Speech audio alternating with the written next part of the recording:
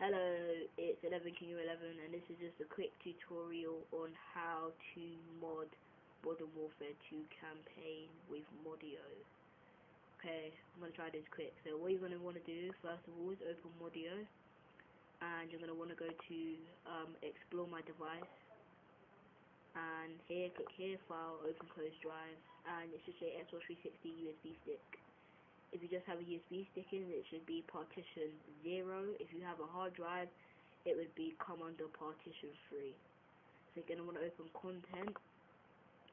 It should say something like E triple quadruple 0 D9 D8693 AC, or it should say your game tag. Whatever it does, just click that and open it.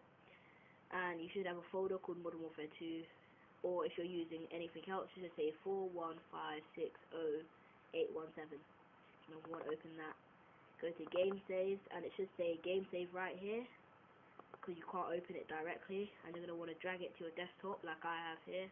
I have it saved on my desktop. Right, so you're going to want to close that, open up modio back again, and go to game mods and Modern Warfare 2, which is right here. And it should not work. If it does, then you've got some next mod chip on your computer, because it shouldn't be working now. So you're going to want to go to open, and you're going to want to load your save game. It should have a Safari icon. If you're using Internet Explorer or Firefox, it should have that icon, and click save game and open. I have quite a few save games, but I know it's this one because I've used it quite a lot. Right, I already have some mods on this save game. I'm just going to put everything back to normal if you're following. So, I'm just going to explain the details. Okay, if you try to drag one of these and it doesn't work, you have to make sure you check the box and then drag it to what you want. I'm just going to keep player speed on 250, which is how fast your player runs without sprinting. Sprint speed, I'm going to put that on maximum, so that's how they jump when sprinting. Jump height, I'm going to put that on the maximum, which basically is how high you jump. The more high you put it, the higher you jump. And if you put it to a certain amount, probably about in these regions, you will be able to jump out the map, and enemies will not be able to get you. So veteran would be pretty simple.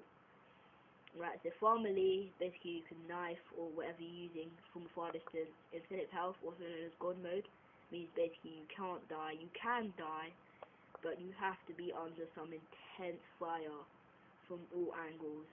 Unlimited sprint just means you can run without stopping. Infinite breath means you can snipe it with steady without having to stop breathing. And unlimited ammo means you can just spray as much as you like without having to reload. I wouldn't disable crouching because this may stop you from doing missions, especially the first one, where you do have to crouch and shoot at the same time, and this will stop you from doing it. I'm just going to delete these and then go through them. Hide ammo counter. This will stop you from knowing if the unlimited ammo is working, because it may stop working in certain missions. And you're going to want to go to hide no ammo text. Hide overhead names. This is a skill, display debug console. Show laser dot, which is probably the best out of all of these. Disable sticky aim. You're going to just leave that. Hide gun was probably the worst, because then you have basically none of these work without hiding your gun. Hide sniper overlay, which means you can scope normally as you would with any other gun. And hide stance indicator is just that little annoying white object of a person in the corner. The game, I'm not really going to change any of these, because basically these stop the game from working properly if you're going to use mods, so I'm just going to leave one of these. Custom is if you download any of them. If you wanted to use a custom one, you're going to click add new DVR. You'll click it and you click open wherever it's loaded on your computer. Right, so what you're going to do now is you're going to click the save button, and you should get a little message. Your file has successfully been saved, rehashed and resigned.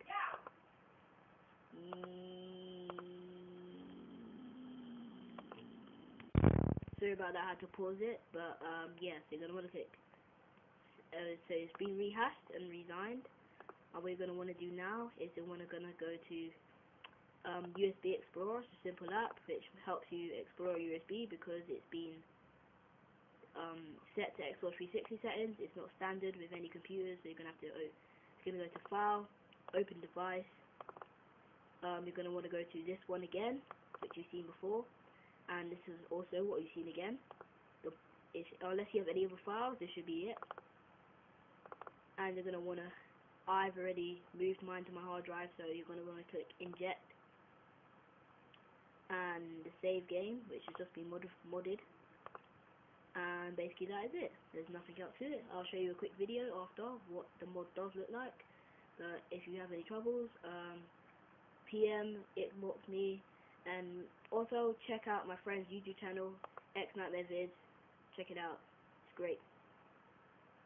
Be there. No.